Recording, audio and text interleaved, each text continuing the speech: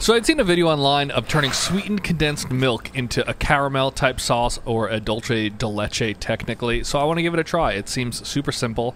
So this is just a can of sweetened condensed milk. There's regular condensed milk or evaporated milk also. Don't get that. You need the sweetened one. But the first thing we're going to do is we're going to pull this label off.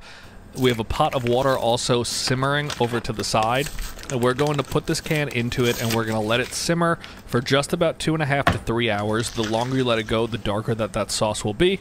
But let's drop this into the water and get this process started. You do need a decent amount of water. Ideally, you want to be able to completely cover the can. This pot can't do it for me, so I'm going to add enough water that literally brings it right up to the top.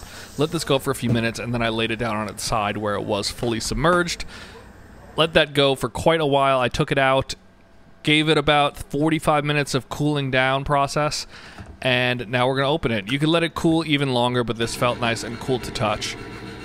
Let's see how this came out. I do know it works from YouTube videos, but part of my brain still wants to tell me it's going to be gross and not worth the time, but let's find out if this is a worthwhile investment. If you like caramel, this may be life-changing.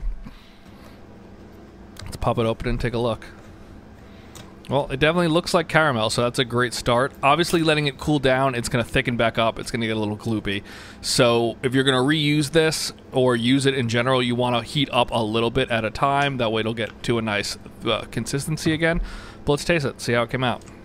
It's absolutely delicious. It tastes exactly like a caramel or a dulce de leche. It's fantastic. Strong recommend this. So easy.